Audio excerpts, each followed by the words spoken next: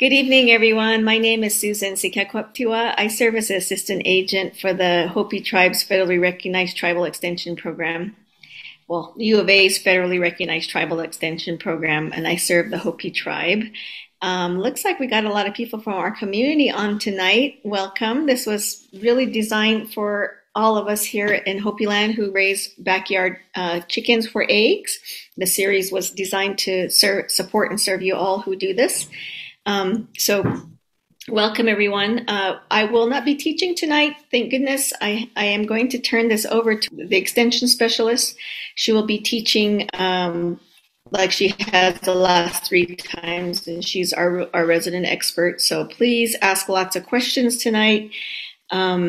She's here to support and help us become better chicken farmers for our laying hens. So tonight's session is on egg and food safety. And I'll turn it over to Ashley. Perfect. So I couldn't resist the pun. So we're going to talk about excellent eggs. We're going to talk a little bit about how chickens lay eggs, what could go wrong in the egg laying process. So what are some of those abnormal eggs that we sometimes see? Why do they happen? Are they safe to eat? And how can we maybe stop those from happening and try to get normal eggs as much as possible? And then finally, we'll finish up with a little bit on egg safety and making sure that our eggs are safe for consumption from a food safety standpoint. So let's start with a little basic here. Why do chickens lay eggs? So this is part of their reproductive cycle. It's how chickens make more chickens. And we know we don't have to have a rooster for a hen to lay eggs. She will start laying eggs around, remember we talked about that in the very first one, around 18 to 22 weeks, depending on her breed. She'll start to lay eggs regularly. And they will they will just be unfertilized eggs, right? So they won't ever hatch into chicks unless you have a rooster to provide the sperm to fertilize that egg, in which case they could be incubated and hatched into chicks. So let's talk a little bit about what the structures are in an egg. So this is a cross view of an egg here.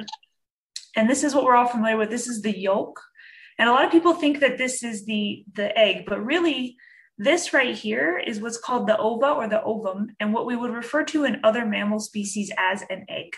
It's a little confusing because we call the whole thing an egg, a chicken egg, but really in talking about other species, birds and mammals and things, an egg is the little tiny unit that contains the cells for reproduction. And so technically this little white germinal disc here is what contains the DNA for the little baby chick, and is technically the egg, although we also call it the ova or ovum. This yolk is what we think of in the middle. This is actually just supporting nutrients for that chick. As it's growing inside the egg, it will use that for nutrients. We have these membranes, these vitelline membranes here, and you've probably seen those when you've cracked an egg and you get that little white stringy stuff in there. That's all that is it's actually some sort of somewhat solidified egg white that's designed to keep the yolk suspended in the middle of the egg. And the reason that is important is if you think about a little baby chick growing inside there when it's really little and just a little ball of cells, if that egg gets shifted or moved, you don't want it rattling around in there, smashing into the side of the eggshell, because that could cause damage, right? So those membranes help keep that yolk sort of centered in the middle. And then we have what's called the albumin, or the egg white. That would be the white part of our egg that's primarily just made up of proteins. And then we have the egg membranes, these also called the bloom, that is on the inside there. And we'll get some up close looks at this. And then we finally have the egg shell. And then even on the outside of that, in some breeds of chicken, we will actually have some pigmentation layer out there. And that's what makes brown eggs brown and green eggs green. And those colors do not generally permeate all the way through. They're just on the outside of the shell. So when we talk about the reproductive tract of a hen, so this is a reproductive tract of a hen, we're going to talk about all these sort of individually here. So starting with the ovary. And just like every other species, chickens do have 2 ovaries. However, they typically only produce yolks out of one of them. Generally, it's the left one. Fun fact for the day. So what happens is each one of these is obviously a yolk. And on that yolk is that little spot, that little germinal disc that we talked about. And so what happens is you see how all these yolks are on this ovary at different sizes. So these are constantly developing through hormone cycles throughout the chicken. It takes about 24 to 26 hours for a yolk to complete its journey from being released from the ovary, going all the way through the entire reproductive tract and being laid as a full-blown egg. And so what happens is, so this yolk right here looks like it's the biggest. So this is probably the one she would have laid that day. This is probably the one she would have laid the next day, the next day, and the next day. And as we go through, it's sort of this constant wave of yolks developing. And then some of these little ones would have started to grow up and look more like these. And eventually they would have been the ones that were laid. And so then what ends up happening is this yolk gets released from the ovary and gets caught by what's called the infundibulum, which is this opening right here.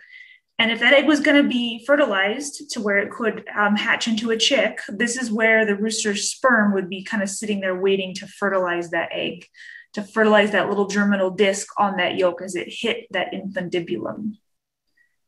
So let's look at this a little bit closer. Here's a better one. So we see there's that mature ovum right there on this ready to go yolk. And we see these others that are developing. And these are what are called the immature follicles that are going to develop eventually and form their own yolks and be ready to be released. So after the infundibulum,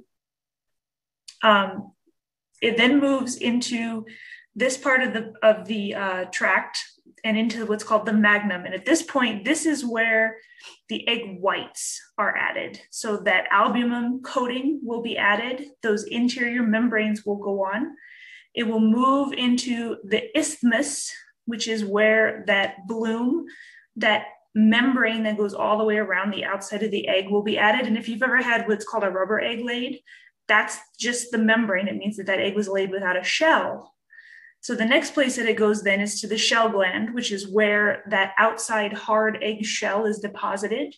At the end of that eggshell gland are pigmentation. So if that chicken lays anything other than a white egg, if she lays a brown egg or a chocolate brown egg or a green egg or a blue egg, that pigment will be added at that point. And then we will reach the cloaca, which is where the egg exits the body and where she lays her egg.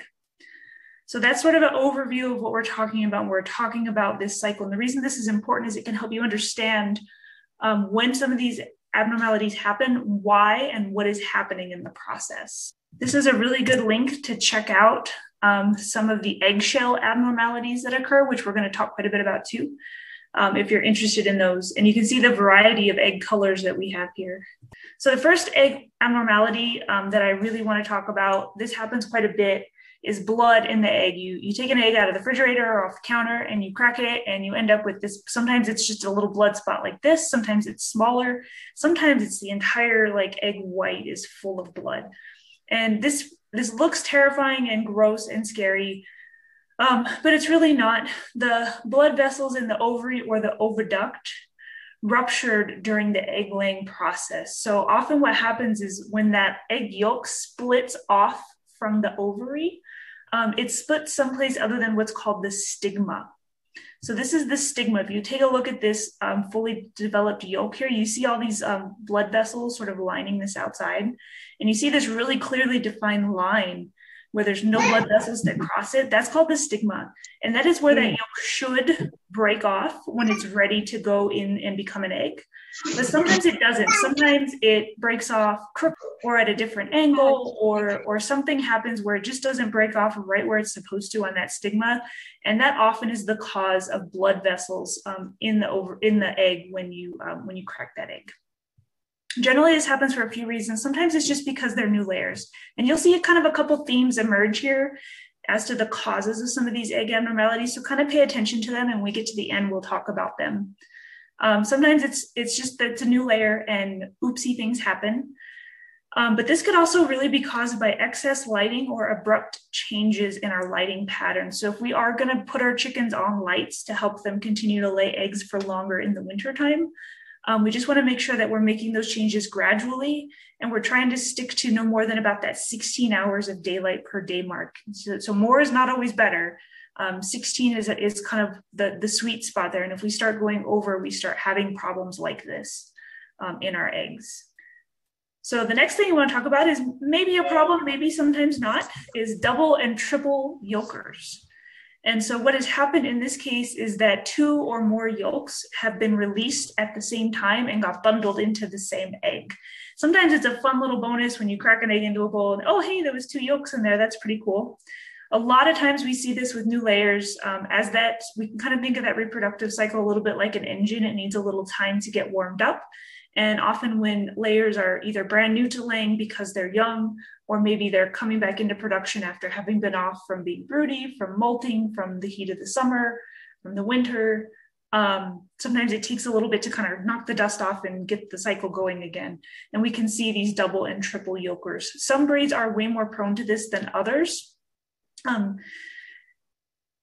The problems that you could see because of this, though, are sometimes these eggs are big, right? They're often quite a bit bigger than a regular sized egg. You can see this comparison to a regular egg, and this is I think is actually this triple yolker here.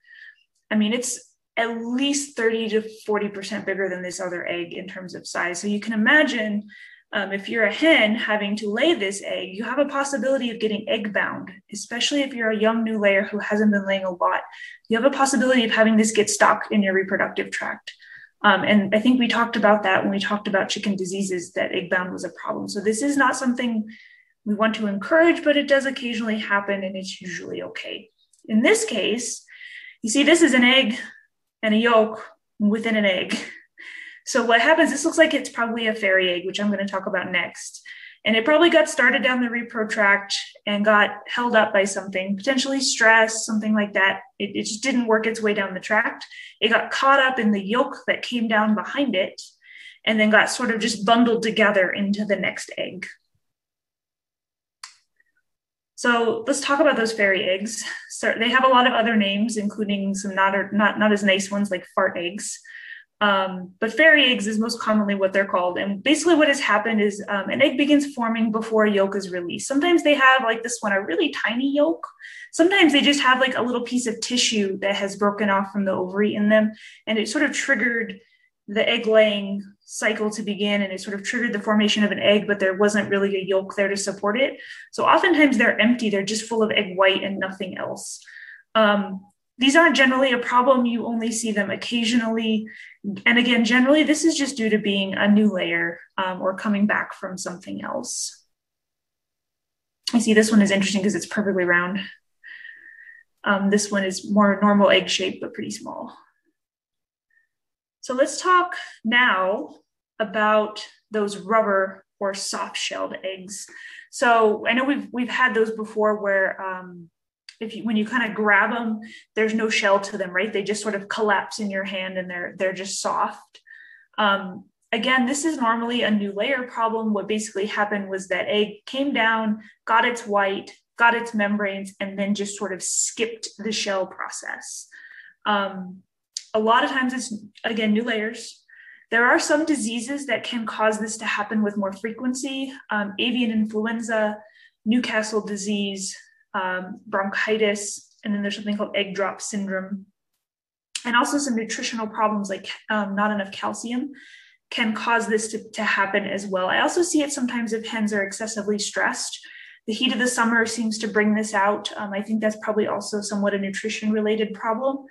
In the heat of the summer when it's super hot out, a lot of times these hens just don't want to consume as much feed as they really should be. And so we end up with sort of a little malnutrition situation going on. Just because they don't feel like eating because it's so hot. If this is happening here and there, an egg every month, maybe a little less, depending on how many chickens you have, it's not really cause for concern. As with anything, oopsie eggs sometimes just happen. If you start seeing this with relative frequency, like it just keeps sort of happening every week or every few days, you need to maybe look a little bit deeper into the what could be the cause. Is it stress? Do you have predators, dogs, kids harassing chickens? Do you have a disease going on? Are your chickens showing any other signs of disease? And are they on a good plane of nutrition? Are we feeding them appropriate food at appropriate levels? The other thing that can happen is what's called a soft shell egg. And so it's similar to a rubber egg, except it probably got some shell, but it's just really thin. So you'll pick it up and it'll sort of just crack and crackle all the way around. But it definitely doesn't have the integrity of a full egg shell. Sometimes this is too much phosphorus. So calcium is what makes up most of the egg shell. Calcium and phosphorus, you can think of them as sort of polar opposites in terms of that the body needs both in a certain relationship, in a certain ratio. And if that ratio gets inverted, if you have more phosphorus than you do calcium, it causes some problems. And this is one of the problems it can cause. It can cause them to not put enough calcium into their egg shells because they're trying to counteract the too much phosphorus that they already have going on in their bodies. Again, heat stress and nutrition for the same problem. Also, sometimes older hens, their shell glands just stop functioning as well. And so you end up with these sort of crackly, half-shelled sort of eggs. I've had some that were like rubber and on one side, and then the soft shell with like a half of the intact shell on the other. It was super weird. I think that one was probably a little bit stress related. It was in the summertime, so. Mispigmented eggs. So sometimes this is just a weird thing where, first of all, some hens always lay certain pigments. So some hens will always lay eggs with spots or certain colors. And sometimes it's just that their pigmentation gland is weird or maybe got an injury at one point or something. Sometimes it's a different problem. So like, for example, that green egg, it looks like that egg got hung up in the pigmentation process and ended up with a little extra pigmentation on the end. Again, this is often stress. However, things like these white dots, this is the opposite problem of those soft shell. This is excess calcium, and they're trying to sort of get rid of it. You end up with these little white, and you'll feel them actually they'll be raised up, almost like somebody took like drywall spackling and flung it at the egg, and you'll get this like spotted pattern on them. So sometimes it's too much calcium in the diet. Often changes in lighting can trigger these sort of mispigmentation changes where you get these weird striations or weird patterns or anything like that. So if you start seeing things that are out of the ordinary for what your birds normally lay, if they normally lay a solid green egg and you suddenly get stuff like this and it continues to happen, you might want to take a little bit of a look at your management and make sure, again, the stress, the calcium, our lighting, that all of our management practices are done as best as we could be doing them. Corrugated eggs. These are kind of cool. I've never had these. They come out with wrinkles, and this is a hard shelled egg. Like if you grab it, it feels like an egg. That shell is just formed in this wave pattern. Often we see this due to heat stress. It affects older birds much more often, and poor nutrition can really contribute to this. Now, if we get these sort of thin, wrinkly creases all the way around the egg, like these are sort of what I'd call like big waves. But if we get these sort of thin, wrinkly type creases, that can also often be a symptom of bronchitis, especially if we have respiratory symptoms at the same time, and you start seeing eggs that look somewhat similar to this. You could potentially have a bronchitis outbreak brewing amongst your flock and something you want to take a look at. Sometimes it's just shell gland defects as well. Sometimes shell glands, they get injured, they get malformed, something happens to them, and they sort of lay these irregularly type eggs for quite some time. So misshapen eggs are eggs that are too big, too small. Sometimes they're flat on one side like this one, perfectly round, or too oblong and teardrop shaped like this one is. Again, those new layers sometimes do weird things as they're trying to get their system up and going. Oftentimes these flat ones, what has happened is that another egg got held up in production at some point in the chain, and the egg behind it or in front of it, sort of, they got caught up to one another and smushed together. And so you ended up with this sort of misshapen, flat on one side type egg. Stress, some diseases, changes in lighting, all those things can contribute to these types of problems. Again, if you only see one-offs here and there, it's not a problem. Sometimes these changes are permanent. I had one hen that laid eggs like this. She had a disease, she recovered, but she laid more teardrop-shaped eggs for the rest of her life. So sometimes these changes are permanent. It's one of those things where get to know your birds so you can keep an eye out for when these things do happen. Broken and repaired. So what happened with this egg is it got broken at some point while in the reproductive tract, and it just got mended in the shell gland. It was still in the shell gland when that happened, and so it was able to be put back together with a little more shell added. Oftentimes, this is caused by stress of some kind during the calcification process, a predator attack. The predator or a dog comes and the chickens flop out of the nest box, or wherever they are, and they end up with some trauma and break that egg inside of them. So this is where we start to talk a little bit about what is safe to eat and what is not. So all the previous eggs that I've talked about are safe to eat. The misshapens, maybe not the rubber eggs, I wouldn't eat those. But like if they're just misshapen, if they're mispigmented, it's perfectly fine to eat those. There's nothing wrong with them. These broken and repaired, basically anything that disrupts the eggshell itself, because that eggshell and the membranes underneath it are what protect that egg from entry by bacteria and other things. That's when we sort of draw the line on when it's safe to eat them. So like, for example, this one was broken and repaired. And while it's probably okay, it's probably also, I just probably wouldn't risk it just because that membrane was broken. We don't know if the shell was broken. We don't know if the membranes were ruptured, and it created an opportunity for bacteria to be introduced. And so it's better to err on the side of caution. Same thing with the rubber, the shellless or soft-shelled eggs. What I tend to do with those, quite frankly, is my dogs get those. That gets put over their dinner, and they're very happy dogs. The next one we're going to talk about is a lash egg. Lash eggs are not eggs. Do not eat them. I do not even recommend. They are disgusting. All they are really is a big gob of pus, eggshell, white, probably some yolk in there. And generally this is caused by an infection within the reproductive tract. This is not good. And it is usually fatal to the hen. There have been some people who have had success working with their veterinarian and treating a hen with antibiotics. It is very difficult to get antibiotics to the right part of the body to successfully treat this infection, but I have heard of it being done and of hens recovering either to at least live a normal life and maybe even to go back to laying normal eggs. But if you do get one of these lash eggs, and you will know it because you will know by the smell, and it doesn't even really resemble an egg, and they're just balls of nastiness, not a real egg, do not eat the lash egg. With most of these, hopefully you guys noticed some common themes and what causes a lot of these egg abnormalities, right? So what were some of the themes that we saw? We saw nutrition, right? Heat stress, new layers. Sometimes they're just oopsies that happen from new layers. Stress from predators or whatever. Changes in lighting. Okay, so how can we prevent some of these egg abnormalities, some of which are probably going to happen at some level anyway, but we can prevent the majority of them. We can make sure our hens are getting good nutrition, that they're getting layer feed in the right amounts, that has calcium that they need to make good eggshells, that we're keeping treats reasonable, that we have our chickens as less stressed as possible. So that means a big enough coop that we don't have a lot of fighting going on, that we aren't constantly being harassed by predators or dogs or that sort of thing.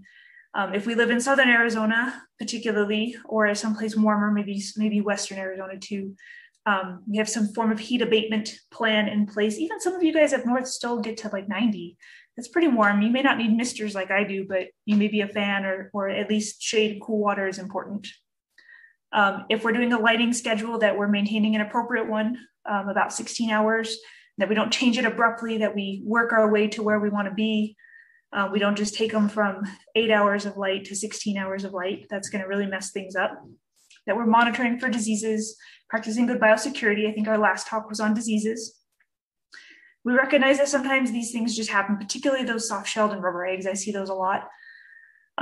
If there's a break in laying, if they're old birds, or if they're new layers. And occasionally it's just a genetic defect or injury that is going to happen because they're animals and things get weird sometimes that we can't explain. So now that we've talked about some of those egg abnormalities that we've seen, and I didn't even have the picture in here that I wanted to show you of the best one. Somebody sent me one that it looks like what happened was when the yolk came off, it took part of the ovary with it and pulled the whole ovary through the tract. And so what you end up with is an egg with a little gross alien looking ovary tail hanging out the end of it. It was sort of gross and fascinating at the same time. I'm going to say that that chicken was probably less than fertile after that, maybe even completely infertile, but from what I understand, she was fine. That was one I'd never seen before. And again, sometimes these weird things just sort of happen. So let's move on a little bit and talk about that egg safety. So as I mentioned, most of the egg abnormalities presented are perfectly safe to eat. Obviously not the lash egg, because that's not a real egg, but again, those broken shells, those soft shells, or the no shells, because we've disrupted that shell process, we probably should refrain from eating those. Definitely only consume eggs that are clean. They don't have feces smeared on them. If you're getting consistently dirty eggs, that's not normal. Normally chickens lay very clean eggs. They don't generally have much more, maybe the occasional smear of something on them, but as a rule, they should come out. That one in my hand just came out of a chicken, and they almost always look exactly like that, beautiful and clean. So if you're getting consistently dirty eggs, we need to look at a couple of things. Number one, we need to check your chickens for parasite or nutrition problems that could be causing runny droppings, where it's sort of matting up around their vent feathers and causing really dirty eggs when they lay them. The other thing that could be causing this problem is if our coop is really dirty and they're tracking it in on their feet into the nest box, or if they're sleeping in the nest box, and I'll talk about that in just a second here. We want to make sure that as our chickens are laying eggs, that we're picking them up in a timely fashion, especially in the summertime. Most of the year, daily is fine. We can get away with just picking up eggs in the evening or maybe, late in the morning if we go out there. In the summer temps, I highly recommend, if you can, if you're home, pick up those eggs as frequently as you're able, a couple of times a day at least. The longer they sit out in those hot summer temps, the more likely they are to go ahead and incubate and breed any potential bacteria that could be on them. If you're purchasing chicks or hens, purchase from supposed to say a reputable breeder or hatchery, MPIP certified. If you can, that's a really great program. I have the MPIP link I think I gave to Yvonne to throw you in the chat. The nice thing about that is it does a lot of testing for salmonella. So salmonella is something that your birds could have and not be sick at all from it. They just sort of carry it and they're shedding it in their eggs. And when you consume them, if you don't fully cook that egg product to 160, which means set yolks and set whites, and I know many people like myself enjoy a nice sunny side up egg that does not have a set white or a set yolk, you could be at risk for salmonella. So there is testing that can be done to see if your flock is salmonella free, but if you're buying from reputable breeders, good hatcheries, doing all the things right, you're probably fine. Make sure that you are cautious with all medications and treatments. Read all the labels and only use products labeled for use in laying hens. This is where things get a little tricky. There are a lot of products that are labeled in other countries, but are not necessarily labeled here, simply because we haven't had enough call to pay for the testing necessary to get the approvals through the FDA. But you can consult a vet if needed. Having that relationship is very helpful. So let's talk about that real quick. This is sort of important for both layers and if you are raising any birds for meat. I know we haven't really talked about that during this series. All medications are approved by the FDA for use in food animals must be labeled that way, and they will have established what is called a withdrawal time. And so a withdrawal time is the time from the last treatment that you gave that animal, so the last dose of medication you gave them, until the FDA has determined through testing that you can safely either consume the eggs or harvest the animal for consumption, and know that the medication that you gave that animal will have completely cleared their system and there will be no residues in the meat or egg product that you would then end up consuming. Okay, if that makes sense. So this is how the FDA has communicates how to keep yourself safe. So some medications, for example, fenbendazole is a good one, are approved in other countries like Canada and the United Kingdom, but they're not approved in the United States for laying hens simply because we haven't gone through the testing procedure. But what you'll see on any label So this is a dewormer. Tells you how to use it. Administered orally, 1 capsule per 4 to 7 pounds of body weight. Repeat in 10 days. If you have a severe case, use for 3 consecutive days. It can be used every 30 to 90. And they suggest, because this is actually a product that has not been approved, they suggest an egg meat withdrawal time from 7 to 17 days and 1 to 6 days for meat. Now, if you were to look at the label for this product from, say, Canada, that's actually been approved by their equivalent of the FDA, and they say there is no withdrawal time for laying hens for egg or meat purposes. So things vary by country, sometimes for no apparent reason, but the best thing you can do is always just follow the label. That will never lead you astray. And that includes things like the dosage, so how much to give per pound of bird, how you give it, the route of administration. Is it administered via an injection? Is it given in their food? Is it given in their water? Because all these things affect the withdrawal time, right? So how we got it into the bird is going to affect, and how much we gave it is going to affect how long it takes to fully clear their system before we're able to consume products from that animal again. When in doubt, work with a veterinarian. The only way that it is legal to use a product off label is with the oversight of a veterinarian. And so the types of medications we're talking about, these include our dewormers, which are anthelmintics, things like fenbendazole, ivermectin, those types of products. External pest control products, so things designed to kill lice like the permethrins, pyrethrins, those types of products. Coccidiostats, which would be like our amprolium that we use in our chicks to prevent coccidiosis. It's also available, Corid, I think it's called, to treat adult hens who have coccidiosis. That is still available over the counter. Any antibiotics that we may use, any sort of painkiller type product, and a lot of wound treatments. Read them very carefully. Some of them are not approved for use in food animals. I'm particularly looking at Blue Coat. That's a very popular one for wound treatments. But if at some point your bird is destined for the stew pot, do know that is not licensed for use in food animals. So you might need to find something different to treat your bird with if they get an injury. So as we sort of finish up here talking about food safety, the biggest takeaway I have for you is that healthy chickens lay healthy eggs. So purchasing those healthy chicks or healthy chickens from a good quality breeder who takes the time to house chickens in a good area, house chickens properly, really will make a difference. The MPIP certification is completely voluntary. It's run by the Arizona Department of Ag, and they do help with testing for salmonella and influenza. It is a free program. They don't charge any fees. The only thing is you have to buy your testing supplies yourself. And there is somebody who will work with you if you are interested in becoming MPIP certified. The other thing is good nutrition. Making sure these birds are healthy so they have a good immune system. And we talked about all this during the nutrition one that we did, and also during the diseases one. Making sure that those birds have a really good plan of nutrition will help keep their immune system in top shape so that they are able to fight off any diseases they might be exposed to. Keeping our coop clean, making sure that we're not overcrowding so that we don't have a lot of feces build up. Keeping those pest animals out, wild birds in particular. We talked about them spreading things like Newcastle potentially, keeping rodents out, all those sorts of things, making sure our birds have access to clean water. Coccidiosis really spreads through the water very quickly.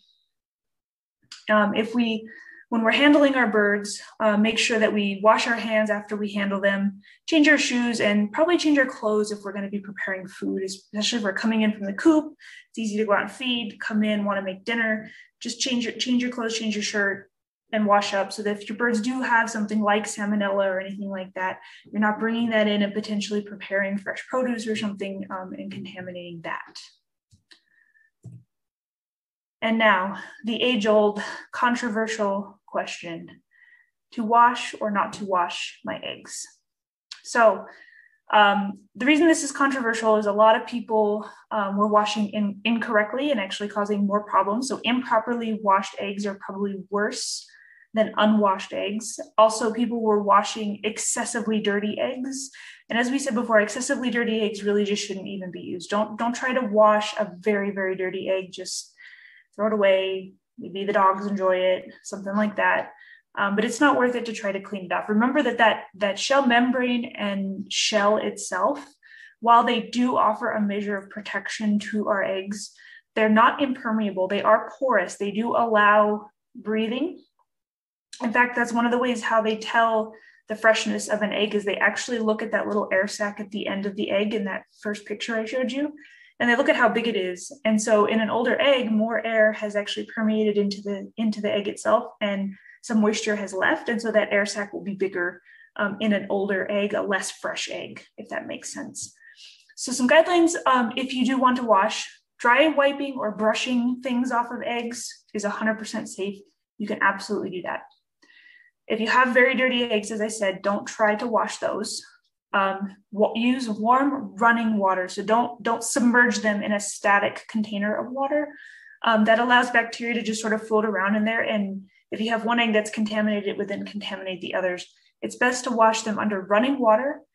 And you want to make sure that that water is at least 20 degrees higher temperature than the eggs are, preferably at least 90 degrees Fahrenheit. And the reason for that is if the eggs are colder, they will not be as inclined to suck stuff into the shell, right? So if we think about if there's bacteria on the outside of the shell, that's what we want to wash away. And those eggs are warmer. Sorry, excuse me, I did this backwards. If the eggs are warmer than the water, some of that water will end up getting sort of sucked in to the shell, will bring bacteria and things along with it. If those eggs are colder than the outside water, that doesn't happen. It actually goes the other way. And so you won't be sucking that stuff into the shell and potentially into the egg. You can use a brush. You can use an unscented detergent. There's some specialty products made for washing eggs, or a small amount of preferably unscented detergent. Again, remember, eggs are porous. Do not want them tasting like Dawn dish soap. The sanitizer that is recommended is bleach, a very, very dilute bleach. And I could get the number for you. I don't have it up at the moment, but it's like a teaspoon to a gallon or something. It's a super dilute amount. And again, quick run them through and get them out. Don't let them soak in it. You don't want them sucking it in. If needed, always dry your washed eggs very thoroughly. And once you've washed them, they must be refrigerated. When you first pick eggs up, they actually have what's called the bloom, which is part of that membrane that's on that inside of that shell. And after you've washed them, you've actually washed away that protective bloom. So as long as that bloom is intact in an unwashed egg, they can actually stay at what we call room temperature, which is between 68 and 77 degrees Fahrenheit, and be fine. They won't spoil very quickly. They can stay on the counter for some time and still be used safely. But once you've washed them, you've destroyed that bloom, you've destroyed that protective layer, and they are going to go bad much more quickly. So they should be refrigerated if you do choose to wash them. Now, and I know this isn't going to necessarily apply on the tribal reservations. I don't know what your rules are. In the state of Arizona, if you are selling anywhere off the reservations, nest run eggs are not allowed to be washed. So anybody can register as a nest run producer for free and sell up to 750 dozen eggs per calendar year with the Arizona Department of Ag and be legal. There are some other guidelines that go along with this in terms of labeling requirements. You can't call them fresh, but you can put the date they were laid. There's some requirements about how old they could be, what things can be in and on the packaging and that kind of stuff. But the other big one is they can't be washed. So if you do plan to sell anywhere else, those are the rules. All that is listed when you sign up to be a nest run producer. Anywhere else, I'm not sure what your rules, they might be different. So just check with whoever your governing body is that would tell you what you are and aren't allowed to do with washing your eggs, because it may be different. The other question I get asked very frequently, why are my eggs so dirty? So if you're having a problem with consistently dirty eggs and it's not a parasite or nutrition problem, or any of those other things that we kind of talked about with the matted, dirty, bent feathers, that kind of thing. The other problem I commonly see, nest boxes are for egg laying and roosts are for sleeping. So if your chickens have decided to be lazy and sleep in the nest boxes, what happens is when chickens they eat a lot all day. They store food in their crop. If you remember from the nutrition when we talked a little bit about the digestive system. They store food in their crop. So they eat a lot right before bed, and then they sort of digest all that overnight. It goes down through their gizzard and through the rest of their digestive tract. And so what ends up happening is all night, they're sort of digesting and pooping all night. So you'll see a lot of droppings build up underneath the roost. So if they're sleeping in their nest boxes, they are pooping in their nest boxes. So a lot of times they see that as a reason for dirty eggs.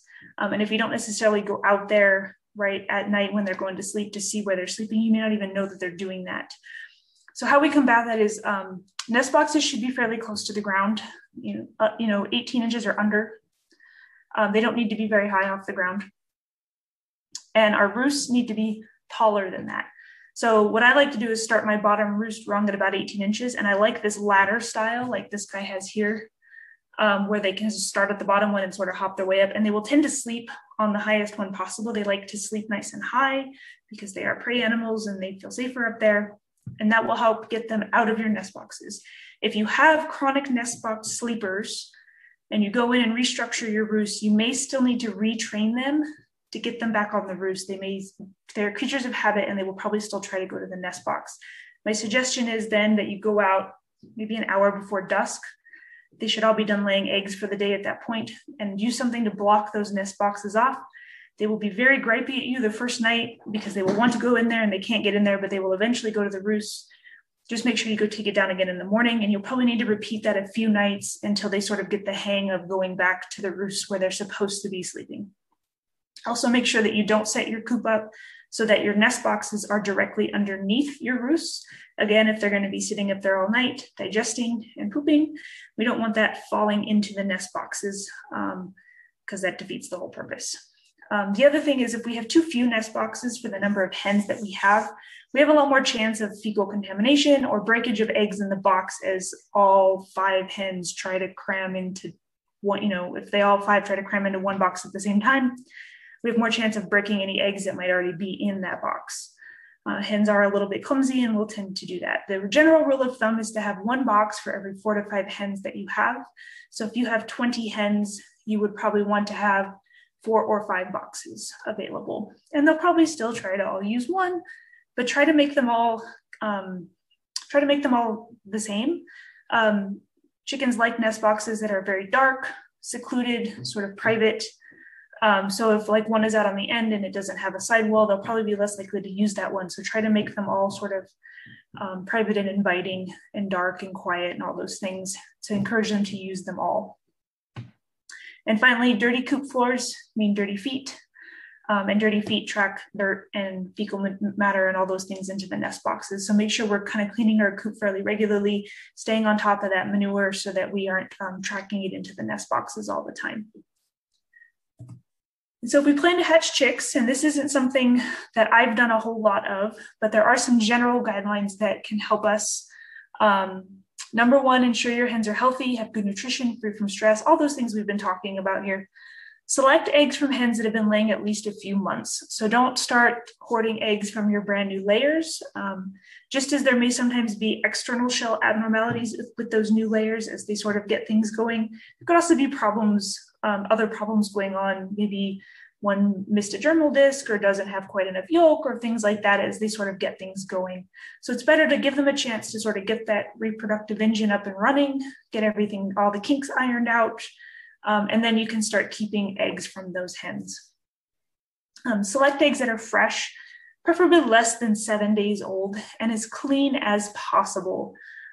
If you have to wash them because you really want these eggs because they were from this rooster and this hen or whatever, you can wash them gently if you have to, but it's a lot better if you don't wash them. So it's best that they be as clean an egg as can be. We don't really want to disrupt that bloom because that's what's going to keep that chick healthy inside that egg. If bacteria get in there and contaminate the chick while it's trying to grow, it becomes a real mess. Select eggs that are as close to normal as possible. Don't use anything that's abnormally shaped, with those flat sides. The shellless, any of those, don't even try with those. They're going to come out, you're going to end up with a chick that gets stuck and can't get out or doesn't develop properly because it's got one side mashed in. And also don't use suspected double yolks. You will not get twins. It won't develop. There just isn't enough room in an egg for twins. It just doesn't work. And finally, no cracks or overly porous eggs.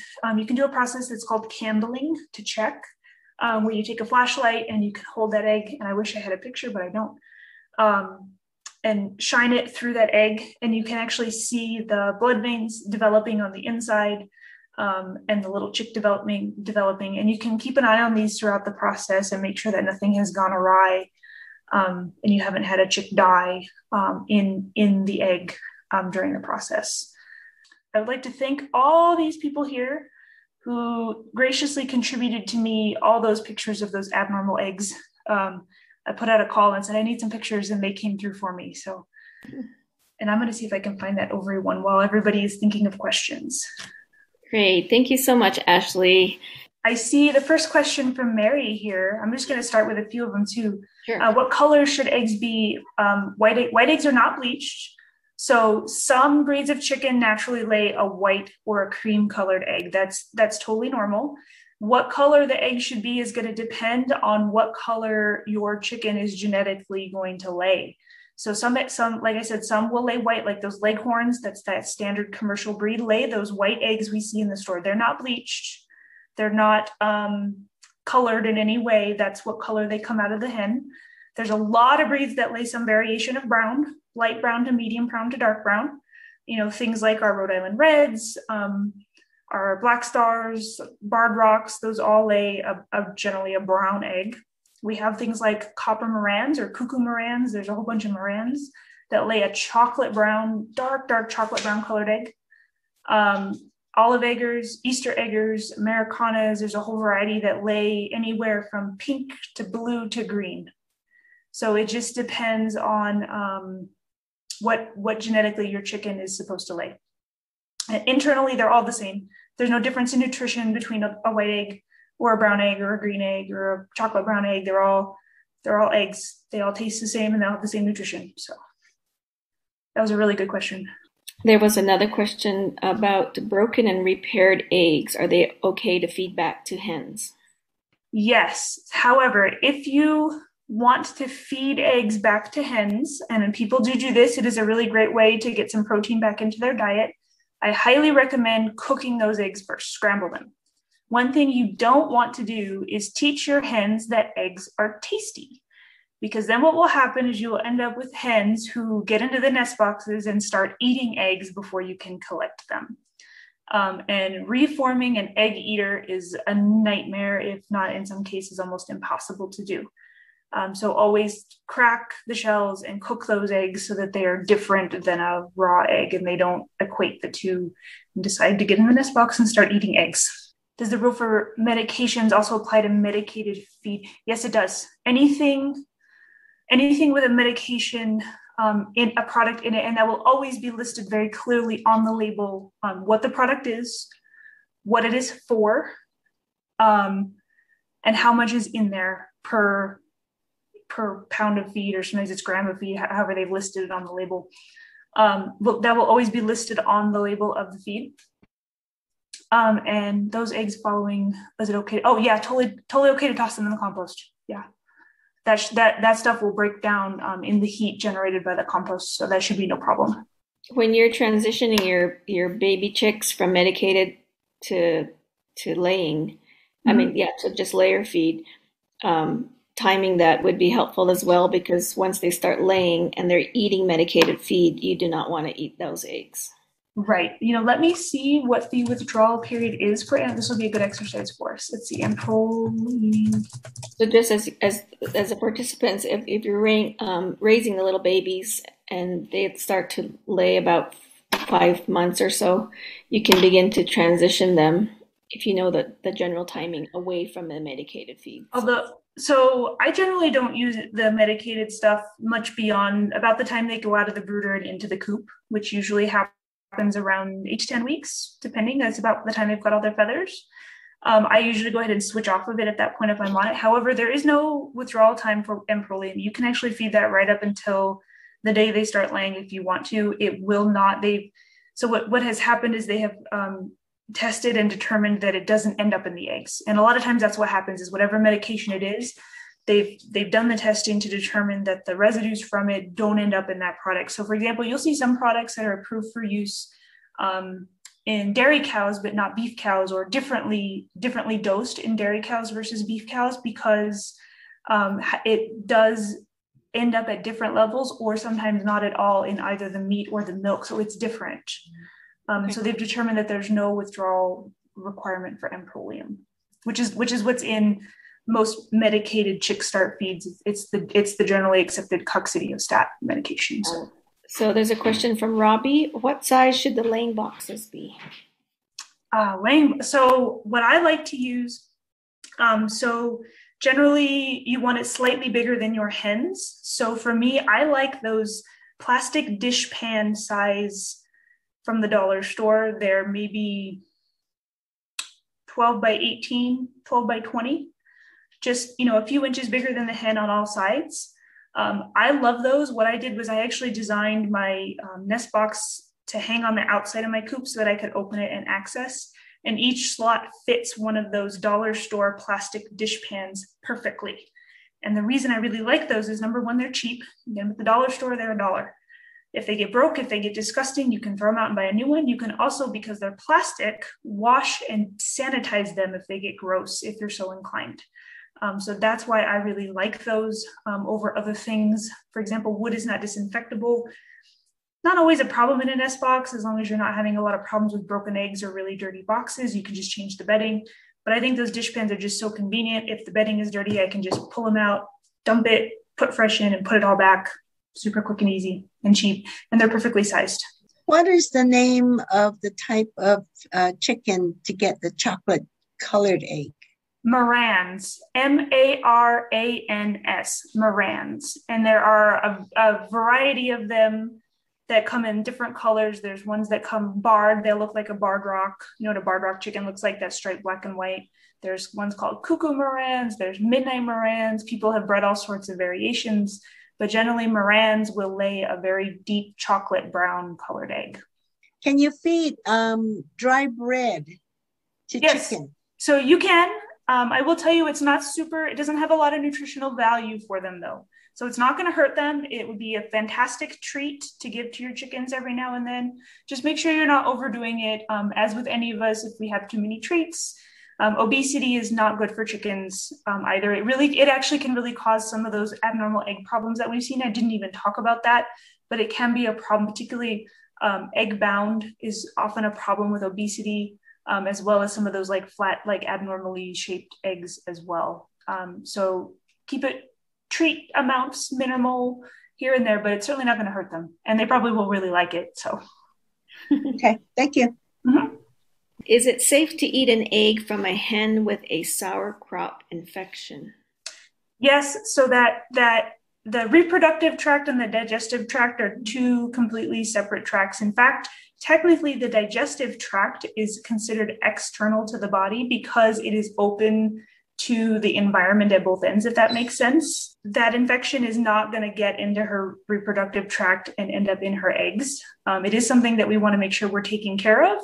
But the only thing would be is if you end up treating her with something like antibiotics, you want to make sure that you follow any withdrawal times from any medications you might give her during the course of her treatment. But if she's not being treated with anything that has a withdrawal time, then it's perfectly fine. I wanted to introduce Daryl Yazzie. He's on the line as well, or on the call. He is the tribal extension agent that serves northern Arizona as well on the southern part of the Navajo reservation. Correct, Daryl? And he's out of Saline. So I just, maybe if you can get on the video and just wave. He's just another resource for people in the community who does great work. But awesome.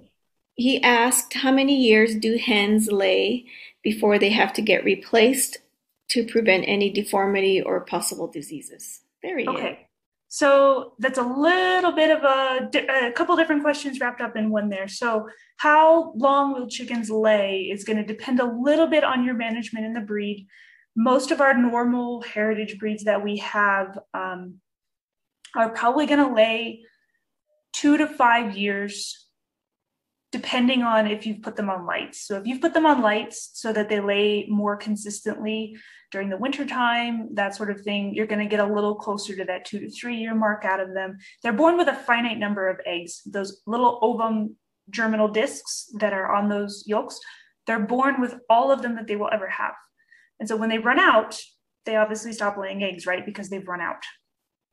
And so if they're using them all up quicker because we're not taking breaks in the wintertime, that sort of thing, we'll run out of them faster and we'll reduce our laying lifespan.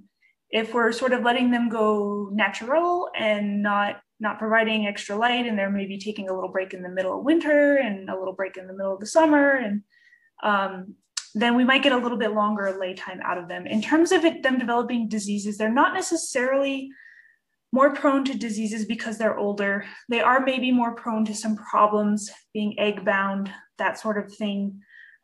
If you choose to replace them, you can simply choose to cull them, I would say, as soon as you start noticing a significant decline in production, which will probably happen around years 3 to 4, depending on all those things. But as long as they're continuing to lay, there's no reason that you need to replace them, unless your goal is a high production, almost more commercial, like you wanting to sell eggs and you only can have a finite number of hens. And so you need hens that are laying every single day, if that makes sense.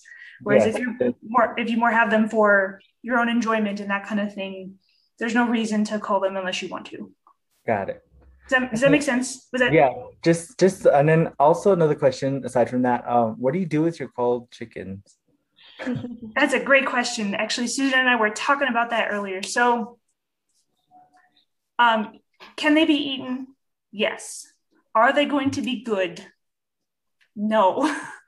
So, older hens that have been around, so the chickens that you normally eat, that you buy in the grocery store or at the meat market, wherever you buy them, are generally very young, 7 to 10 weeks old.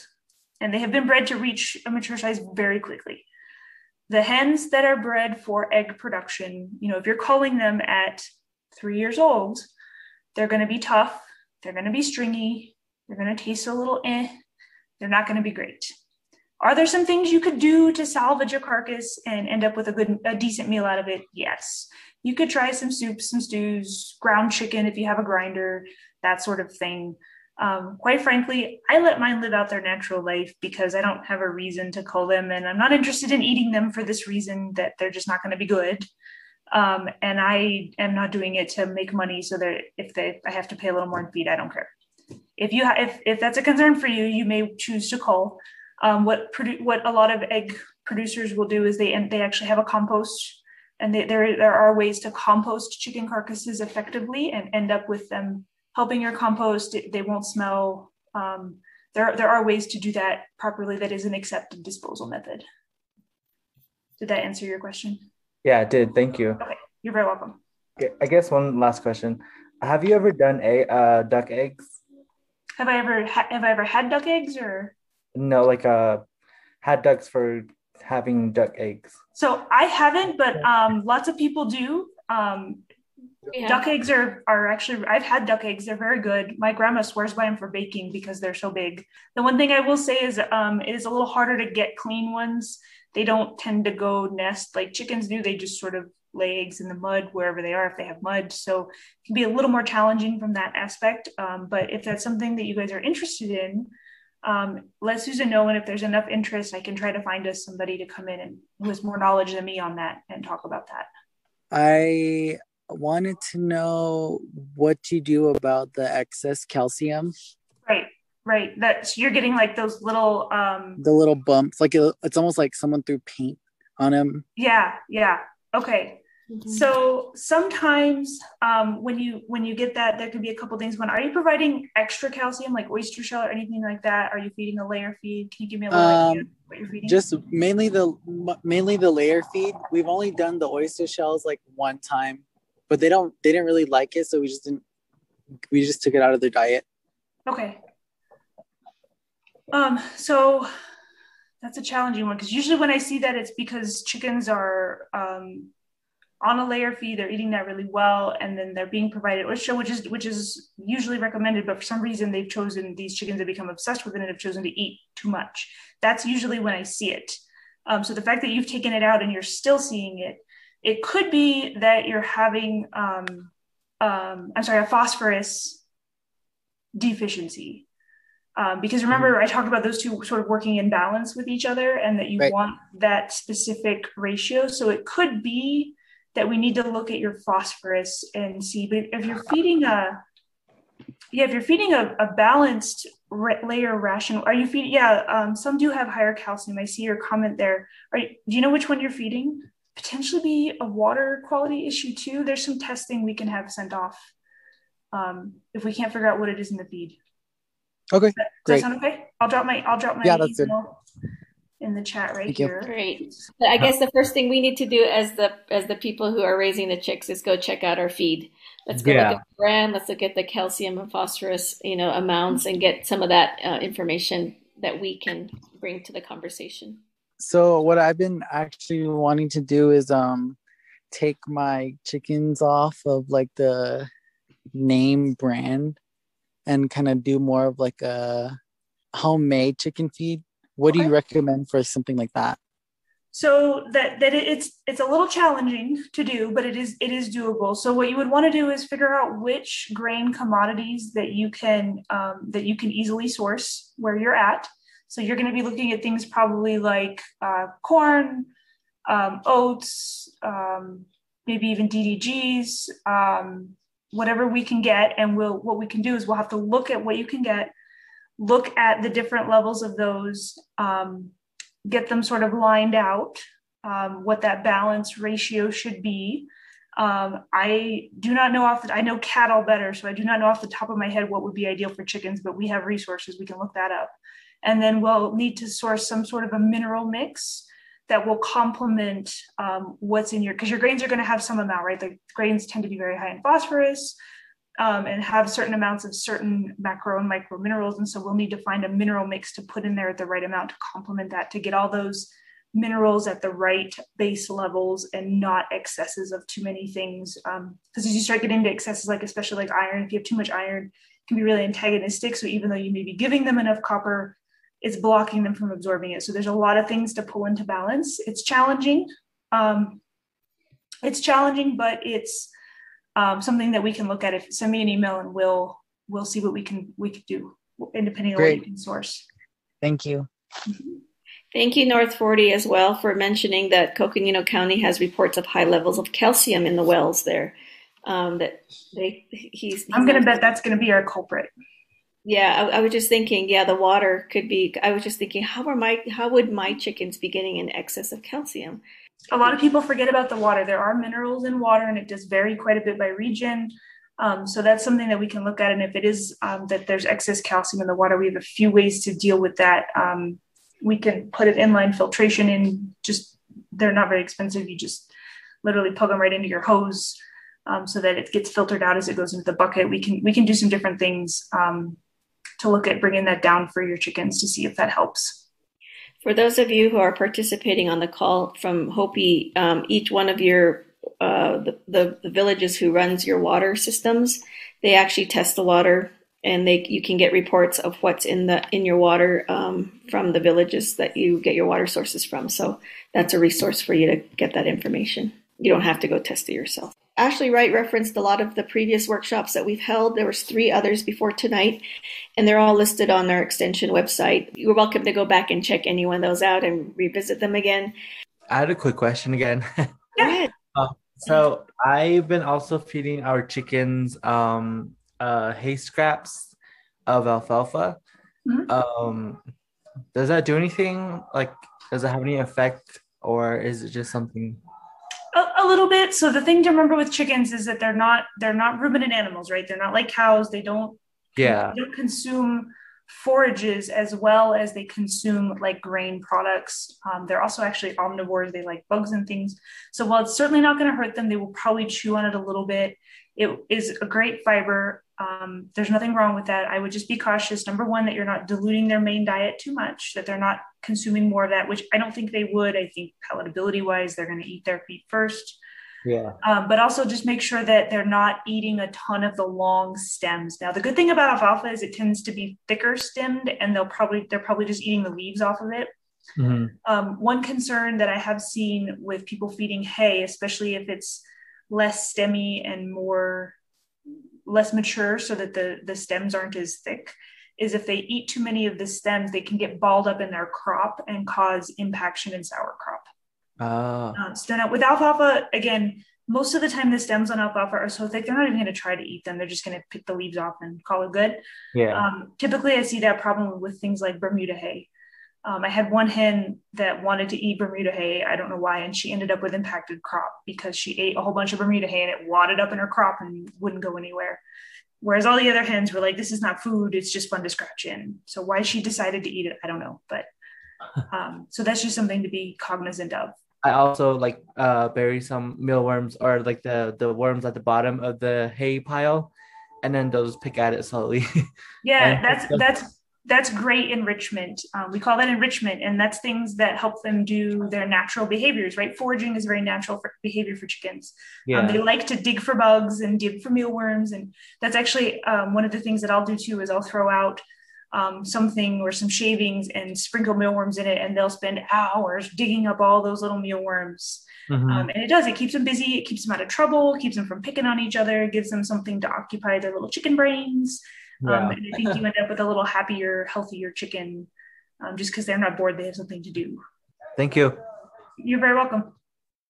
Thank you, everyone. So you had some really great questions. So please help me and thank you, Ashley. Thank you very Very much. welcome. Thank you for all your knowledge and Virtual. help. And I hope this helps you become a better egg producer in your backyard. Thank you, Thanks, everyone. everyone.